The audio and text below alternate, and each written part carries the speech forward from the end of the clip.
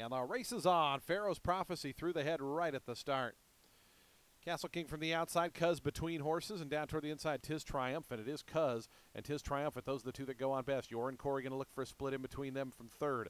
Mr. Donzilla, Castle King, who broke sharply way out wide there in the fifth spot. It's 2 more lengths back to the slow starting Pharaoh's Prophecy, who's at the back, but only 5.5 front to back with 6.5 furlongs left to go. Tis Triumphant and Fernando de la Cruz going to take him out of the back stretch in front of 1.5 lengths to Cuz in the second position.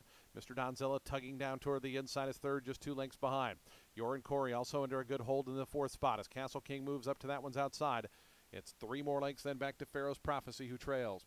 24-2 the time for the opening quarter mile. Tis Triumphant takes him up the back stretch. That lead is still just over a length.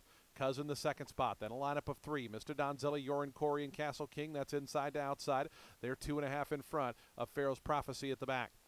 So they take their run toward the far turn off a 48-4 opening half mile. Tis Triumphant. A little bit of pressure now as Cuz gets within 3/4 of a length. They're still a 1.5 lengths in front of Mr. Donzilla. Castle King on the outside trying to stoke the fires is now up to third. Then comes Yorin Corey. Pharaoh's Prophecy still with some work to do. So they wind around toward the quarter pole. Here's Cuz right up alongside, and Cuz up to go to the front.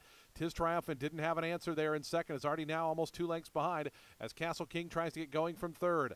A final furlong left to go. Cuz and Wilmer Garcia kick clear at the 8th pole. It's Cuz past the furlong pole in front now. 3.5 lengths to Tis Triumphant. Castle King, Mr. Donzilla toward the inside. But inside the final 16th, this race is over. Cuz going to go on to win it here impressively at 3-1. Cuz by about 6.5, 7 in the end. Second ended up close. Tis Triumphant or Castle King. Fourth was Mr. Donzilla. The Dollar Super, $79.30. Coming up today's second race, the Megan Beck birthday and graduation race. At 6 furlongs, fillies and mares. No scratches or changes. We'll start the early pick 4 up next. We want to welcome our friends from Oldsmar Dentistry joining us here in the winner's circle. They are the proud sponsors of today's first race.